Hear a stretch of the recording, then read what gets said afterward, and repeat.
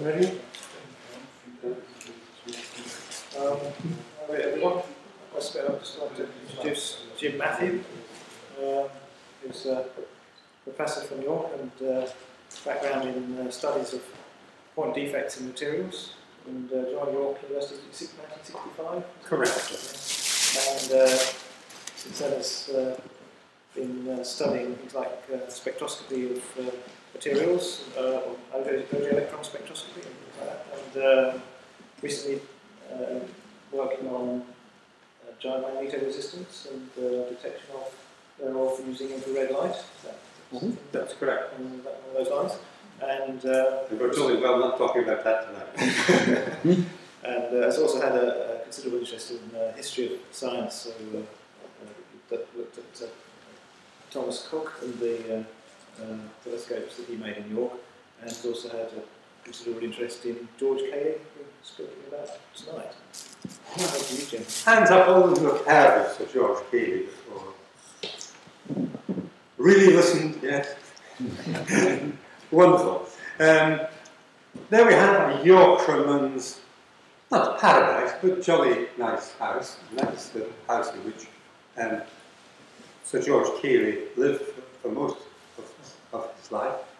And the claim that we are making this evening is that the inventor of the aeroplane was not some right upstart from the United States of America, but a very enthusiastic and almost Da Vinci kind of character, Sir George Caley. Well, we'll look at the soft bit of his life a little bit here, first of all. There is a nice house. Here is the hallway, the huge high hallway, and you can say, what am I showing these antiquities for? Well, that was a laboratory. We'll see how this could be exploited as a laboratory. There's the house he might have got born in, and people aren't terribly sure. Here's the sort of broad skeleton of his life. Born in 1773, and he was tutored by Messrs. Walker and Morgan. And what were his tutors, unlike those of an ordinary person in a conservative picture of the school, they're both fellows of the Royal Society. So, you know, quite a step. In 1792, he inherited the title, and so he was a very, very young man, and that he, in his early stage of his life, did work on the foundations of flight, the foundations of aerial navigation, very odd nautical kind of description of what goes on, but not a wholly unreasonable one. Between 1810 and the 1840s, he still meddled a little bit in this business of flight, fixed wing flight, but he was really taken away by preoccupations in Brompton, in the village in which he was brought up. Then suddenly in 1843, now 1843, 1773, get your arithmetic going, he was a hell of an old man. And he, however, in 1843, that sort of decay after that, under those circumstances, he got a sort of second aeronautical wind and produced a fantastic range of designs for flying entities, mainly fixed-wing entities. Finally, he died, aged 84, in 1857. So that's another unusual life, to be sure. He also was in London for times. Here's Hertford Street, where he lived from time to time. And there's a little plaque there. There we are, Sir George Caley, more or less just what I've told you there. He had that time. The thing he wanted is, however, that there's been a narrow takeover, I think, of Hertford Street, and so it is no more the gentlemen of England that are having it. Around the corner from there, there is a further building which is the home of the Royal Aeronautical Society, and he wanted to found an aeronautical society that finally got royal approval, but in fact it didn't happen in his lifetime. And again, we've got there the tribute to Caley as the father of aeronautics, born in Scarborough.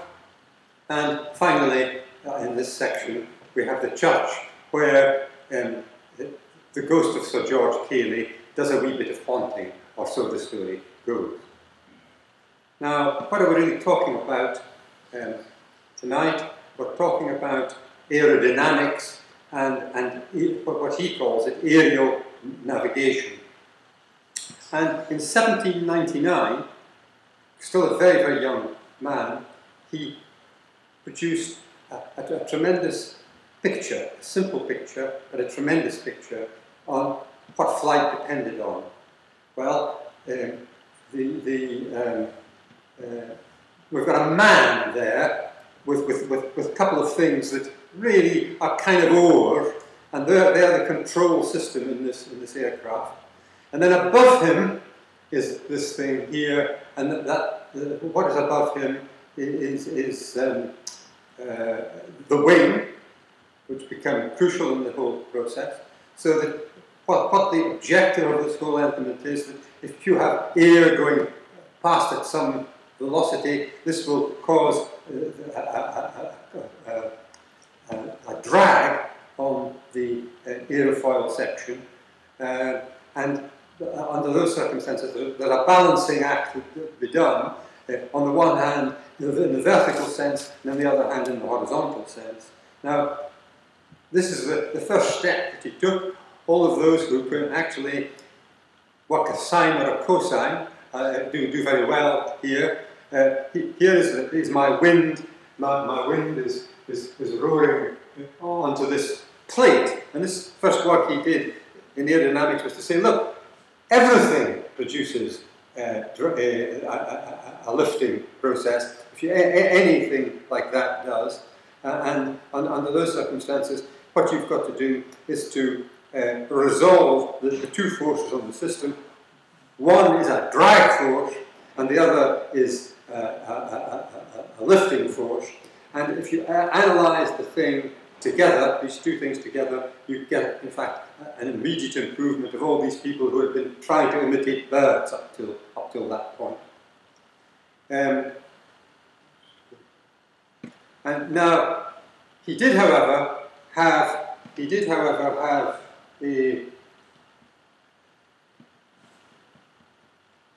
something going on at the back here, and what that something was a control system. What goes on over in the right-hand side here, and over where the wing is, that this wing has a centre of gravity. On the other hand, there is an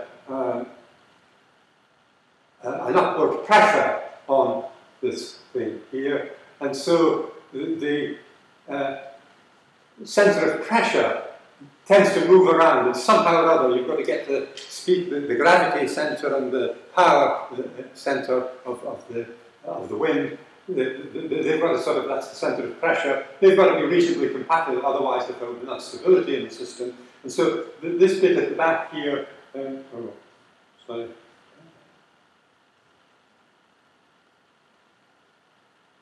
This bit at the back here, I'm having difficulty with my. This bit at the back here, there are two things. There also are things here which are tugged by this. These are flappers here. But no good flapping going on. Here we've got controlling. Here is my wing, which is going to give controlled flight. And this is the payload out of the whole system. And that's what he wrote down. And reiterated again here. That's a nice story, but does it sort of really stand up? And the answer is, well, we can actually do experiments. And the experiment was done in 1804 or just before it. And this is a thing called a whirling arm. And the whirling arm is connected to a pulley. Oops. The whirling arm is on a pulley, which falls with gravity, and one gets up to a certain velocity there. Then I have this whirling arm here that can rotate, and the whirling arm is there. And what we want to know is what the drag is, and also what the lift is on that entity. And what we have on the other side here is a balancing weight. And the balancing weight is such that you get all of this part here horizontal and mainly horizontal, and you can do little sums then to determine what the drag is, what the net force of the passing air is on this entity here. So there's the whirling arm, and that was, in the beginning of the 19th century, teller of what was going on. But amazingly, this works very, very well indeed, but they've got to be jolly skilled at it. We've got one of these things in the physics department in the University of York, and to get really good quantitative data ain't easy. Now, what are we doing here? Well, we're doing much the same. We're doing much the same.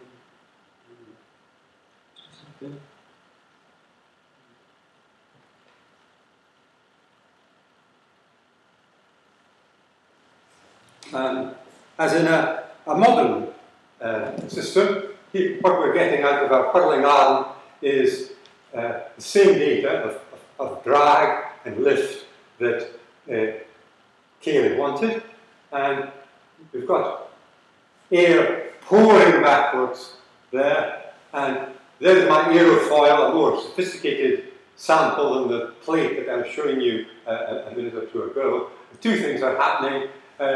Over on the right-hand side, up here, there's a thing called a pitot tube, which samples the air and the pressure difference between the air at two positions there. And this tells you what is going on in the system from the point of view of the velocity. And then here, we've had this here moving up and down, and I'm afraid I'm not actually looking very much.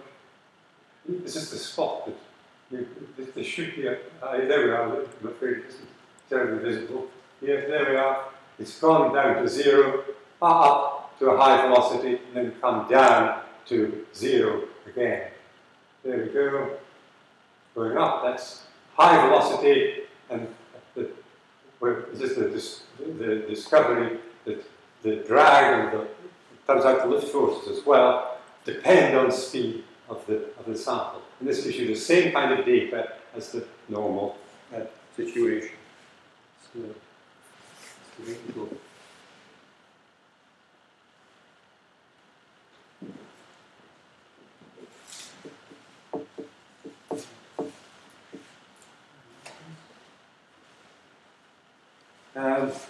So,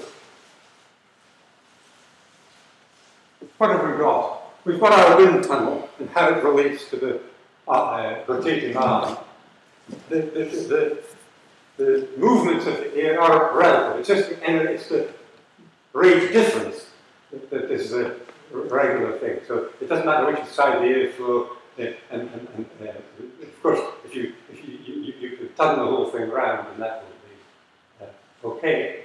Very important number. The drag in the system turns out to be proportional to the square of the speed. That was something that was demonstrated by Caley. The lift, of course, was then counteracting the weight, and we have the drag is in there, and it's in opposition to the repulsion in the system that the body is receiving from the moving air. And of course, it's very high angles of attack of the air on this. You actually get stall, and under those circumstances, at higher angles, you can actually get a collapse in the system. Now, here we go again, a second important effect, and that is, all right, drag has been proportional to the velocity, but the lift is also proportional to the net velocity, to the velocity squared, and we have the possibility of comparing experiments in which the velocity is different and the area of the sample is different. And you can, as long as you know the V and the area, as long as you know those two things, you can scale one experiment to another experiment very, very easily. That's what one did. And so what you get is a thing called the lift coefficient, and this lift coefficient has the same kind of characteristics as the drag, and you get a drag which is going as the velocity squared, and you can get out of this a drag coefficient and a lift coefficient, and these tell really about the quality of the surface from the point of view of handling with these two perturbations. And both the drag coefficient and the lift coefficient, both of those have this velocity dependence and have this wing area dependence. Here is some interesting data. Up on the left is the coefficient of lift, which tells you how good the system is at lift, at the contribution of lift to a body. The bigger the lift coefficient for a given perturbation of the system, the more that you'll get. What you're getting there is a straight line, almost, and the X's and the O's are two different experiments by Caley, and the X's are one velocity, the zeros are other velocities, and these have been reorganized because of the different velocities and the different areas, and there are a set of experimental points. But then in addition to this, we have a very distinguished person called von Karman, who actually has got a theory for the experiment that was done with these aerofoils, and the answer is quite a remarkably good fit to the Caley data. This then looks.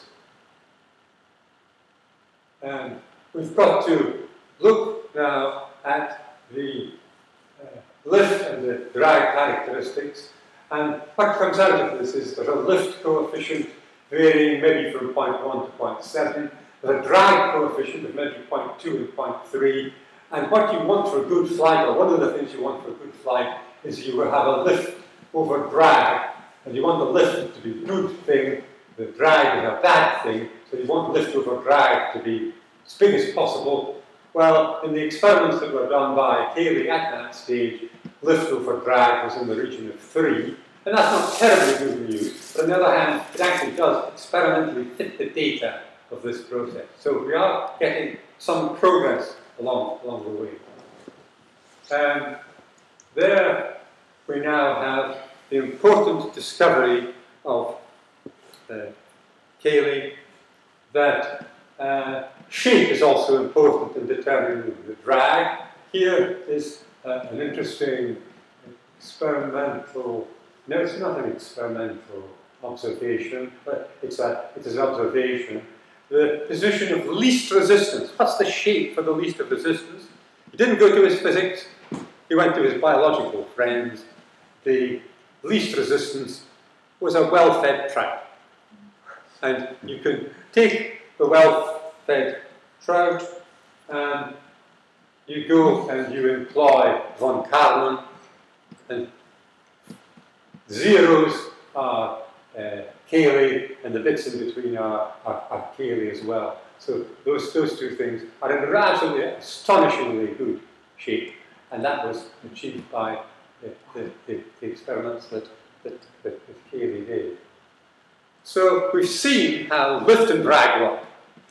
Then, however, the thing that you actually have got to get going in the system is that stability and control, and that's going to be associated with the end bit of the funny picture of the man and his whatever it is.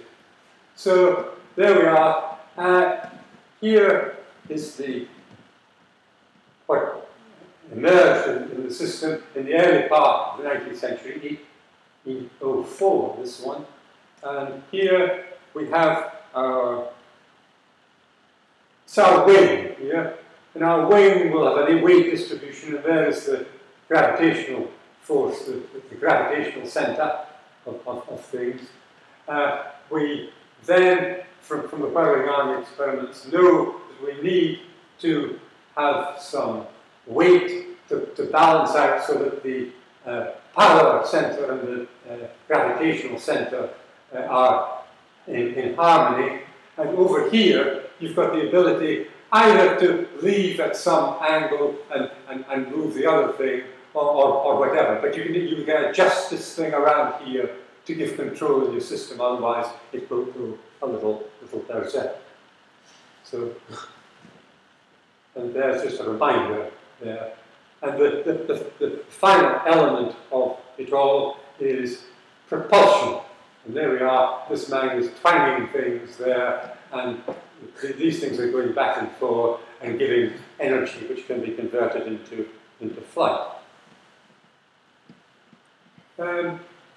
Last thing, not quite the last thing, propulsion.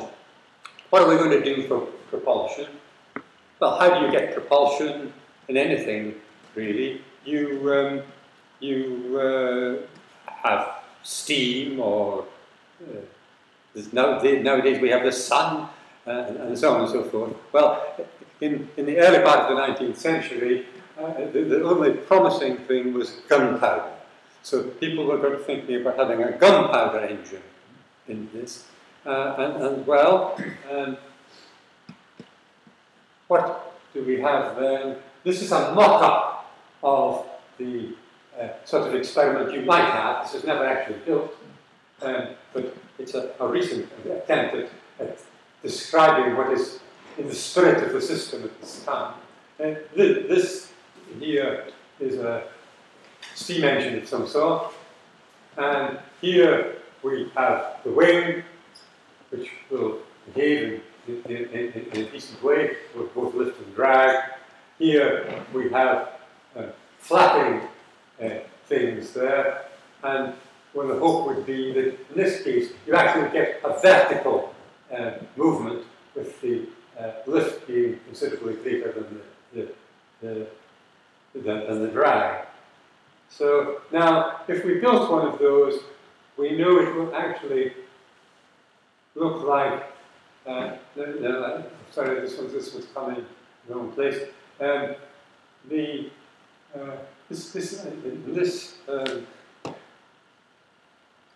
Here I've got, this is the lift, the weight of the body divided by the horsepower of the body. And you can see there's a pretty huge range here, going from 1 to 1,000. You can go, and I've lost him in the mean. The Wright brothers, there's the Wright brothers there. They're down at 10. And you're going to go up 400 in this category, sorry, 40 in this category, going from 10 to 400. So it's a factor of 40 of an improvement is needed for the for the Wright brothers to get up with things like rockets and so on from that. So a long way to go to get flight on that front. Then we have structure. What's the problem with structure? Well, what we need, we know what we need, among the other things, is we need loads of area. The bigger the area, the bigger the bigger the upward force, and all will be better. But you can't build an infinite system, I'm afraid. And this here, Caley's flying machine, and he set this thing up. And these are long bits of wood which are hollowed in the middle. He's managed to choose this special wood for the job. And here we are. This is my wing bit here, and it's as light as you can possibly do under those circumstances. Here are the control bits. This is a 2-bit, 1 bit, and another bit there. And that's then going to be the last ingredient of what we have. Now, once we had got this far, what did we have? We had the lift and the drag, we had propulsion, we had stability, we had power. See? in about 1909, he wrote it all up in a thing called the Nicholson's Journal. And this was a Bible for flying. And he did produce systems that actually flew quite significant distances. But, of course, what we had to do is we had to have the weight smaller than the lift in the system. You could get, little things could go quite long distances and would be fine and so on. Well, the objective of things, they would like to have a man-made flight. That's the objective of the whole enterprise. And the answer is, all the things I've described so far have failed to manage to do that. Various things have to be improved to achieve this, a man carrying, could have been a woman carrying, but a man carrying experiment. And there's got to then be a remarkable movement in time. And we go really from about 1909, little things were done in the next wee while, even things in balloons were done. And then we came, and very different things happened in 1843, which I'll tell you about in a moment. And that didn't you say he was sitting in his estate with his feet up. No, he was doing lots and lots of things. And I'll tell you briefly about them. He designed an artificial hand because one of his workers on the estate hand got cut off in an experiment, and he did this artificial hand specially for his own man. And it turned out actually it was too complicated, and the man preferred a kind of simple cork hand or something like this. But well, that's the way life goes. You can't win them all. A tension wheel. Hands up, those with bicycles. Well, that's good. Yes. Well, you depend crucially on Sir George Caley, because he invented the tension wheel of the bicycle, and it really is quite a successful invention. That's a big bike. Caterpillar tractor. Yes, you can have one of those now. Thanks to Sir George Caley. He got into the railway business, and he had an automatic brake is one of the important things. A block signalling system, again, something for safety purposes. Drainage. He made a huge job of draining the land that he owned above Scarborough, and that was a very huge effort got put into that. There we are. All of a sudden, we had an interesting rival. The interesting rival was by name of Henson. And Henson had read Caley's papers of 1809, so this wasn't a blind or a deaf person or coming along. He had read them and so on. And you can actually see what he's done. I mean, there's a good old, very, very, very large wingspan. You can't actually see all the detail, but you can see that the back bit, there's a control bit there. The boiler.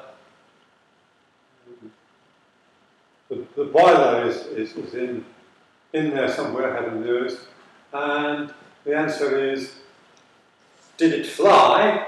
No, it never got built. And Henson wrote to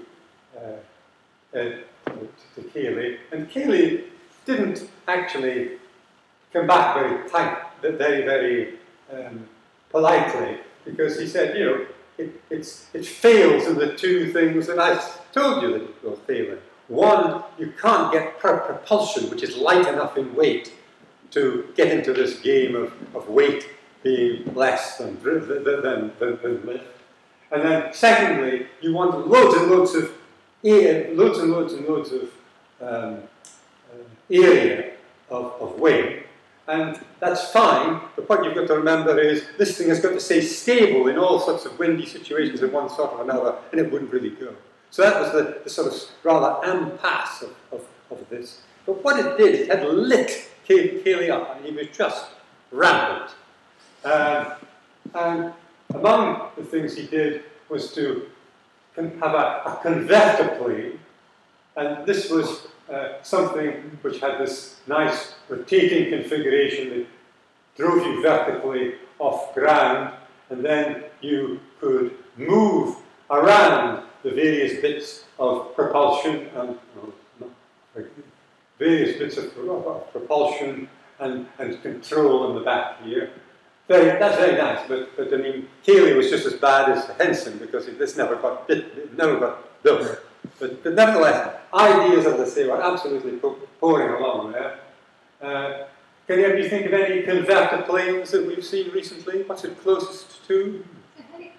A helicopter. What? It looks like a helicopter. A Henkel.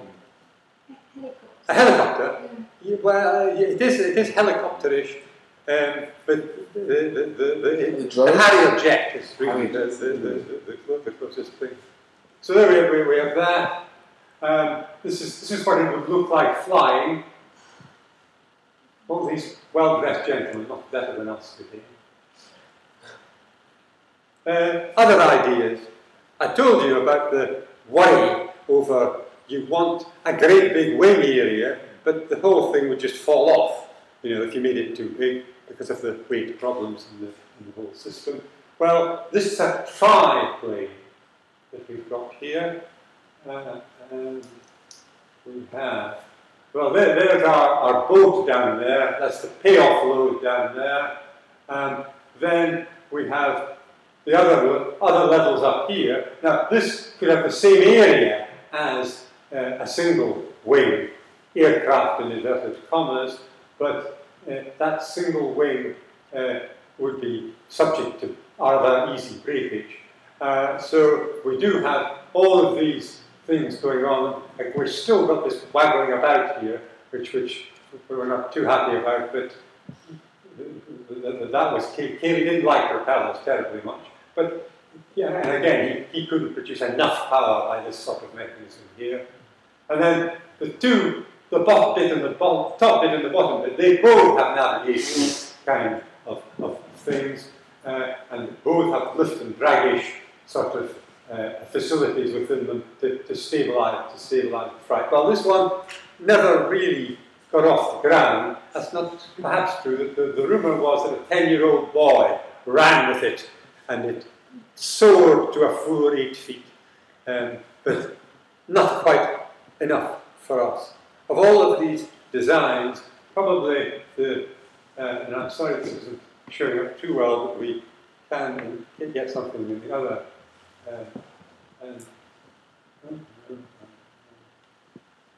There we are. There's my good old payload in here. There's my great big wing in here. And again, we've got separate stabilizing devices and directional devices in this region here. Now, that is the thing called the 1852 paper. Now, a very old man to do these things. What did that design look like? What's it going to look like in practice? Well, things have changed quite a bit. The game is we've got to get our lift big enough relative to the weight to produce flight. Now, by looking at streamlining things and lightening them a bit and this and that and whatever, we have gone from something like a ratio of the order of 8 to 1, which is more like sort of 3 to 1, which one was getting in 1884. So what can we say? Well, we're in with a chance. We know that the lift will depend on angle, and the answer is that above 7 degrees. If you've got your wing oriented to the air coming in at about 7 degrees, then you're in with a chance of flying. Go too much, you will have a terrible thing happen to you. You'll stall, and less, you won't be able to do it. So we're looking for something a bit more than 7 degrees, and we're hoping that we could get something to fly. Now, it is known fairly well that two of his nieces saw a flight of a device like this in the early 1850s. Now, there is controversy over whether it was really good enough to fly, and the initiative was taken by Anglia Television to not only look at this design, which seemed possible, but to actually see if it would fly in practice. And that's the thing we're going to look at now. That's what it's going to look at now. You can see payload. You know, our bicycle wheels are there. They'll be sorely tested, you can assure you in due time. There's your kind of wing sort of thing away up there. There will be a back bit there, which is not seeing terribly well, and we really need that back bit to get stability and so on. So anyway, Anglia Television decided they were going to build this thing, which is consistent. It wasn't identical to the 1852 machine that is that, but we'll see what we get. Excuse me.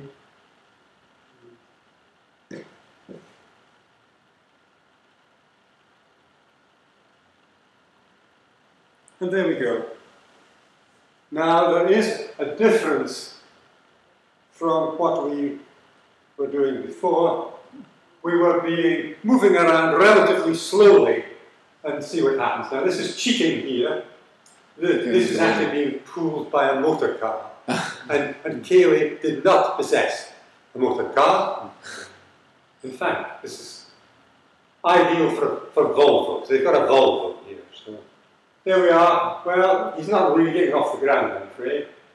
And the faster he goes, the more chance he has of getting off the ground. And this is, again, a triangle, just almost flying really there, and down he goes. Excuse me, did they ever try it with a train? With a what? With a train, a railway train. A railway train is incredibly heavy.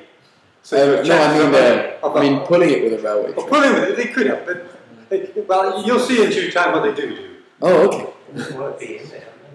Where are we going? Oh yes. Oh my goodness. Well, they flew, or well, I don't know when that one came down, but my God, your bicycle wheel did a marvellous job. That's absolutely first class. And there we are, good wheels. There we are now, there's your Volvo, definitely. 1973, this. You can see them waggling there, the back bit there for control. Then he's trying to navigate, and he's now sort of this is not good news. Do you think it might have worked better if they used a 10-year-old boy? Okay. They wouldn't. I will come back to that question in a later stage. There we are. This is a man by the name of Piggott, who actually I had once met. And he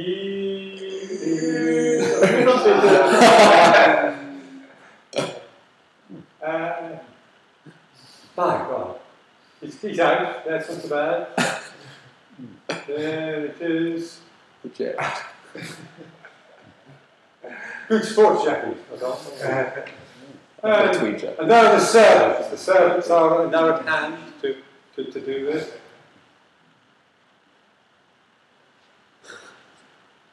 Oh, it's all right. Bend a bit here and not at all. I think Caley had a better idea with his willow basket. Yes. Right, here we go again.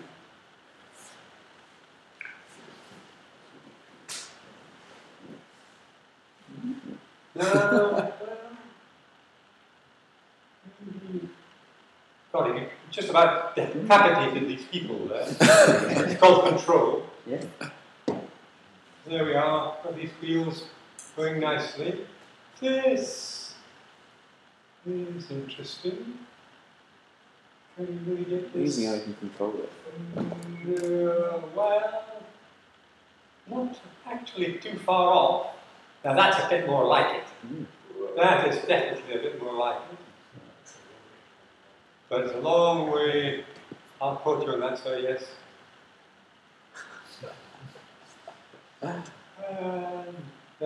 Now, answer to your question, why don't we use a railway train? Well, what they are going to do is to do what Caley did with his servants.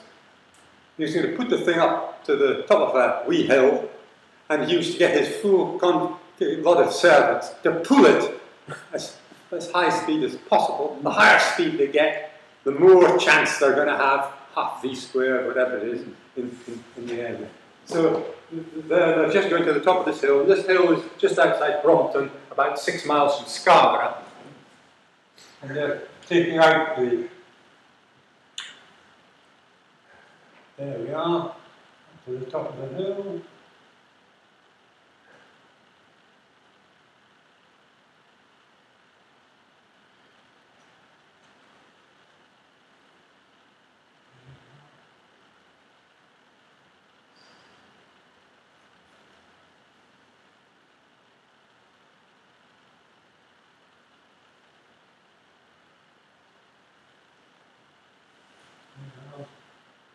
You think a very educated servant, you.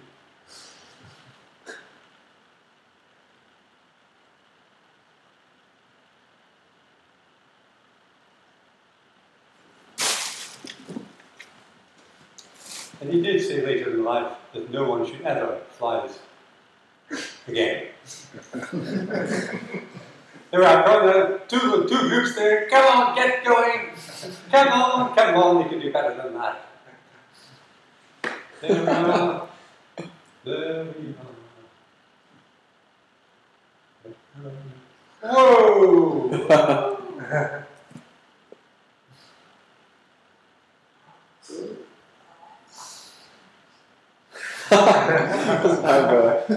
Well, not so bad, not so bad. I want to go to the 70s. Excuse me. Yes, ma'am. Does Caley say what kind of weather conditions he used to?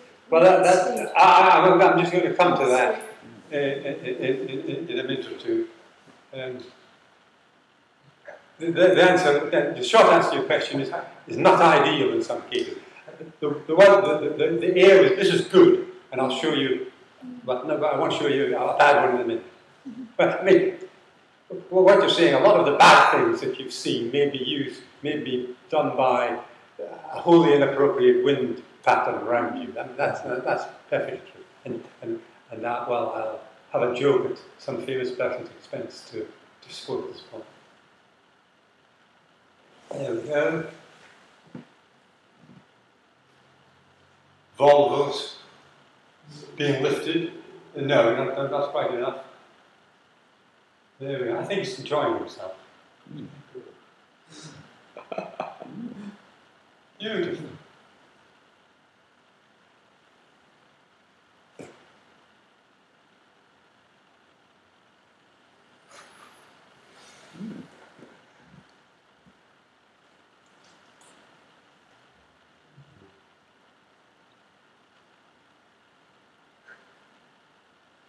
Didn't have a helmet on or anything like that.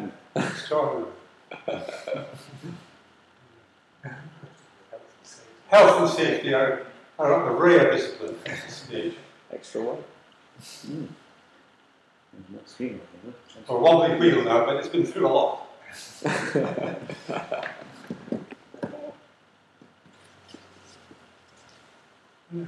Right. Oh, now, here we are. This is a more recent revival in this, and someone is very excited about what they've just achieved. Could you please tell me who it was? Cool. Oh, it's really fancy.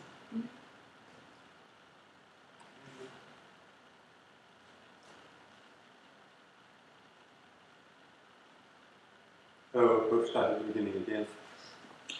Who did you get a glimpse of? Richard Branson. With help from Richard Branson and money, they built a new version.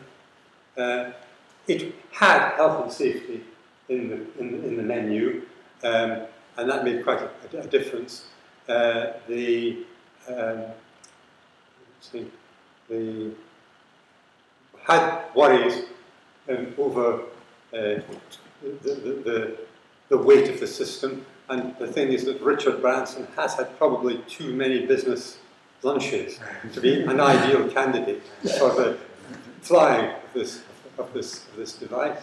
But the device was heavily trialled, and it actually was better than the original 1974 version. But that was partly the fact that better meteorological conditions were, particularly on the revival show day, they were not ideal at all. So all of that has to be factored out of the whole system. I mean, the modern one should be better. They've got,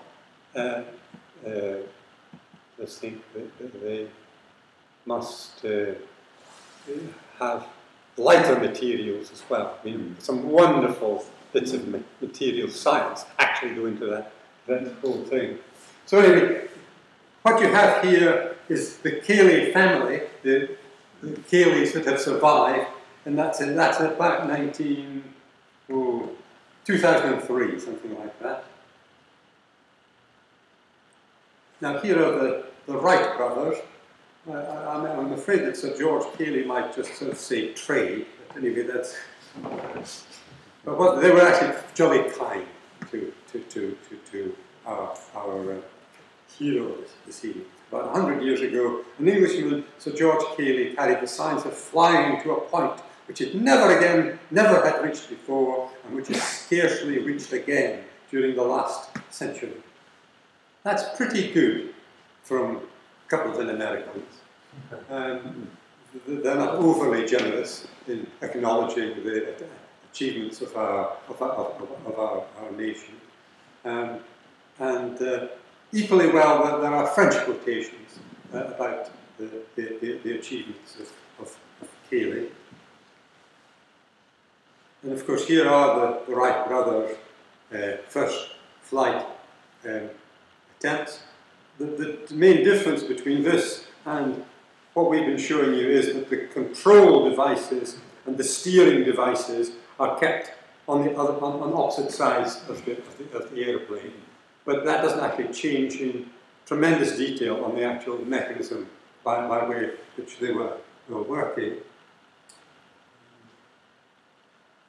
Where did that go? Well, if you go into the First World War, Sopwith cameras. Well, they were biplanes, and that's directly a result of the thing that's being done by the British, and this did overcome the area problem that was so important. Here's a good old Yorkshire aircraft, training aircraft, the Blackburn B2. Again, a biplane. Now, count how many trout, folks. How many different kinds of trout have you got there? Rainbow. You can have these two, I think, are vampires.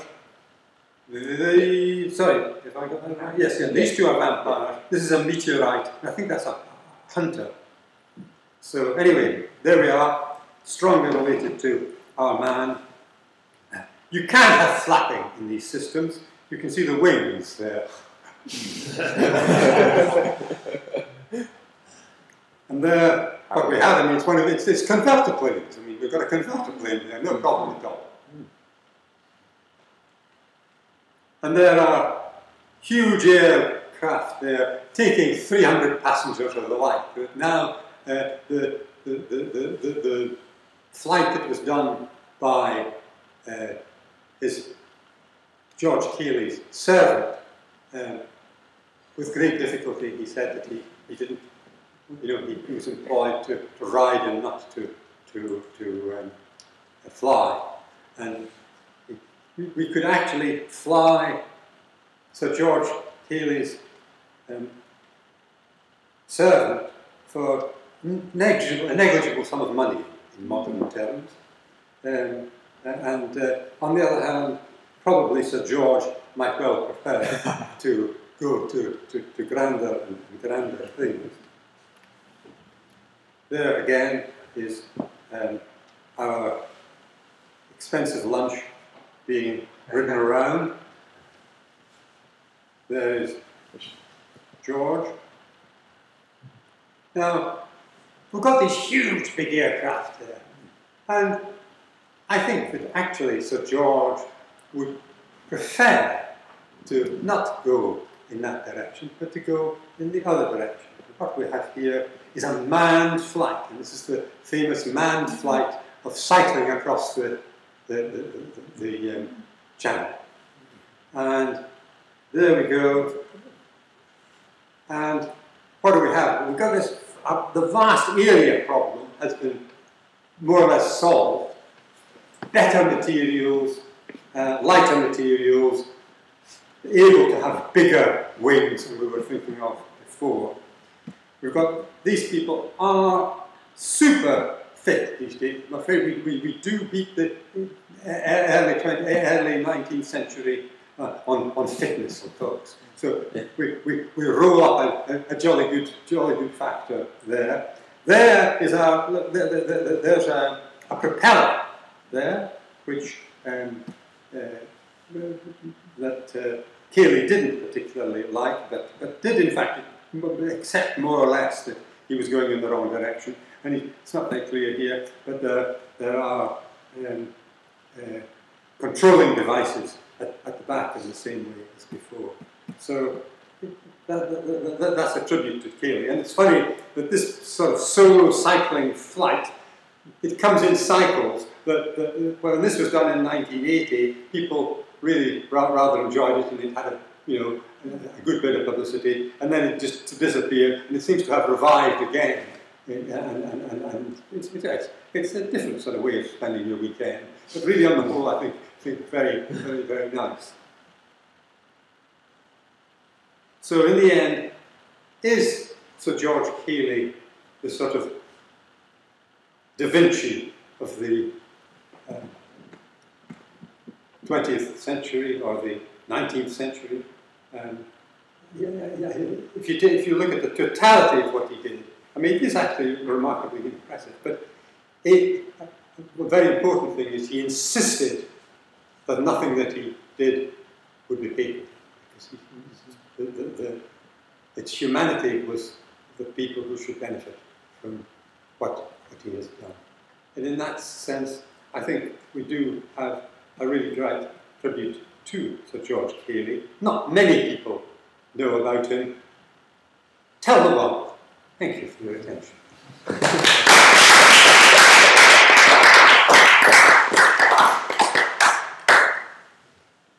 Any questions?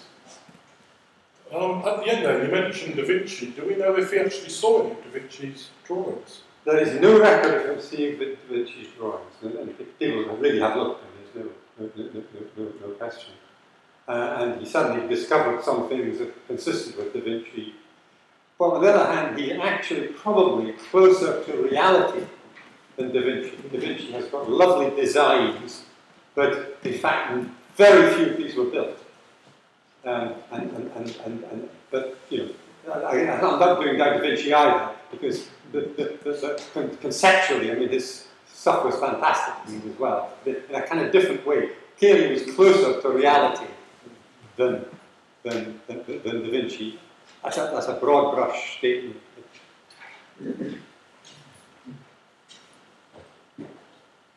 At what point did the mathematics of these things catch up with? Really, the mathematics, well, that's not true. In about 1910, there were people doing aerofoil theories. I mean, of a remarkable stuff. And Caley was quite good at mathematics, but he had the habit of going so far and then letting his intuition run on. And believe me, he did fantastically well doing that. but most of the time he didn't solve differential equations. But he had this feeling that he should go in that direction or in that direction, and he was usually right. And sometimes he progressed by getting a bit in the middle wrong, but in fact it all got itself washed out. The badness got washed out at a regular interview along the way. And by the fact he could try it then and there. Yeah, and of course, I mean, he was a great empirical trier. I mean, that's absolutely right. Did he make paper airplanes? Sorry? Did he do much with balloons and Yeah. offsetting lift with? Because he's not that long before Zeppelin started getting going. No, that's absolutely correct. The answer is there were experiments done with balloons. In fact, there was the French, the Viennese, who did a very nice, beautiful experiment. But in fact, actual fact, the bit that Caley did, or that this man did, was involved a track which the balloon, it's like a string track, over a long thing, and this thing ran down this track, but the constraints were there, but the additional constraint was that you actually had to follow the track that had been defined by the balloon. So there were inter things, and the answer is balloons went further than Caley did. Caley was a lone wolf. On the other hand, the balloon people were actually more organised, and of course, what came out of that was the Zeppelin. So those of you who have heard of Caley before, did you recognise it? I wasn't aware that he'd actually done experiments. I was aware that there were designs. I think it was a graph you had. Had two different, was it lifts and had different wind speeds on. Did he just have to wait for a windy day, or did he have some device for producing? The whirling arm had this. We'll go back to the whirling arm at high speed. No, in the wrong direction. That's nothing to do with aviation.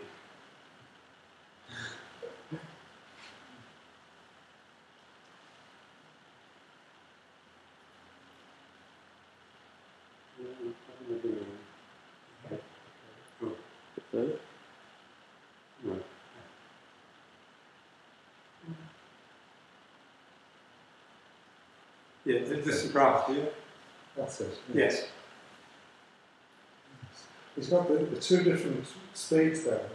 He's got the two different speeds, and because essentially the mathematics is going to be close to a half v squared multiplied by an area. That's very good. If you get the v squared over a corrected, so to a standard v squared over a, you then should get a result, which is the coefficient of lift result as a function of the angle. But I just wondered, did he have to wait for a windy day to do the experiment? No, he didn't have to do that because his whirling arm, well, go back.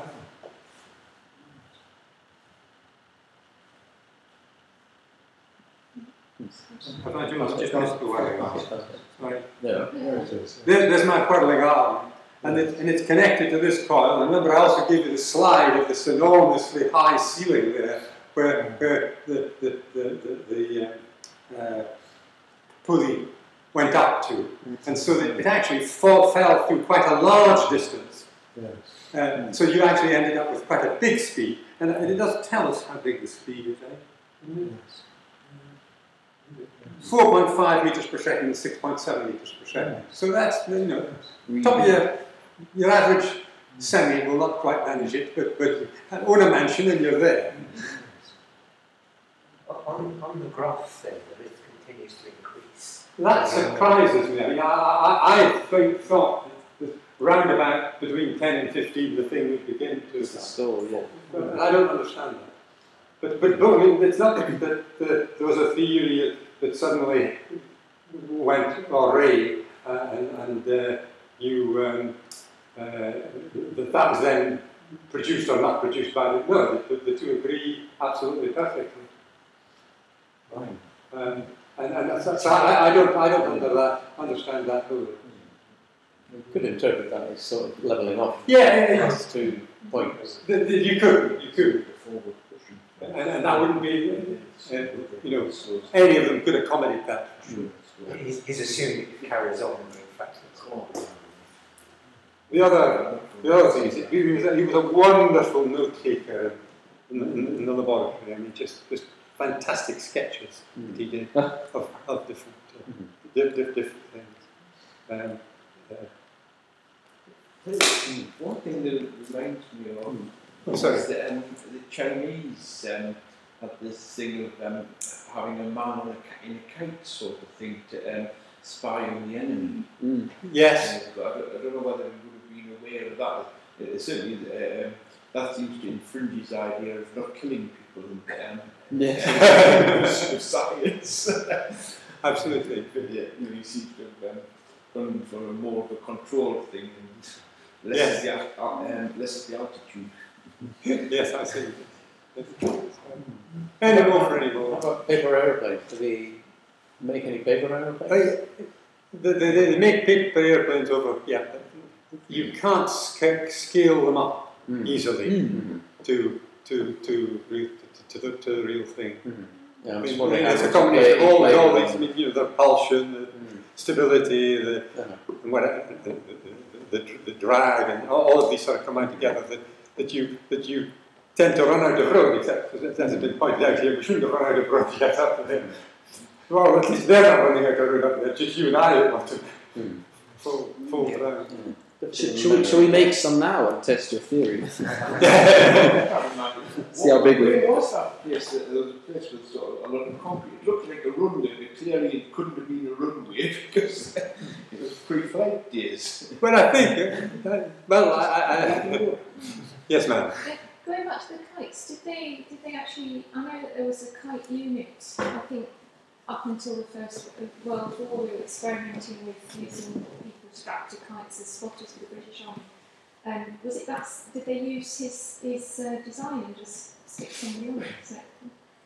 Do you know anything about the kite? I know little about the. I don't know that in the context of the First World War. I'm not sure. About when they. I'm not so sure the conditions would help. You couldn't really get fast enough at the bottom, maybe. Well, they certainly had them, and they had them up until the aeroplanes took over. That's why in the First World War aeroplanes called kites. That's about when I went out. And the 1852 design is called the variable carriage. Well, it's got a name that suggests it's joining that sort of lot. So I'm sorry, I've forgotten the kite story, really.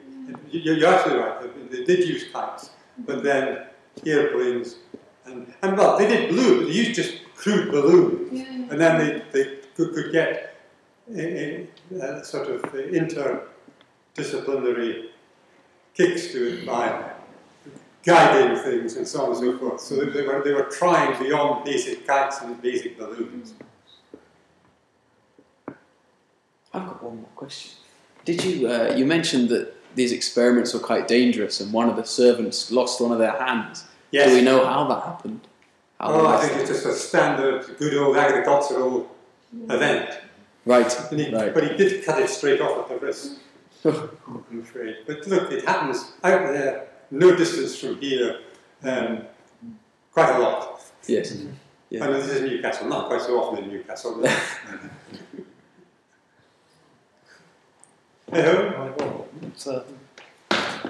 thank Jim and Matthew again in our usual style, and thank him for giving us lots of new insight into the history of flight, and George Caley in particular. Thank you, Jim. I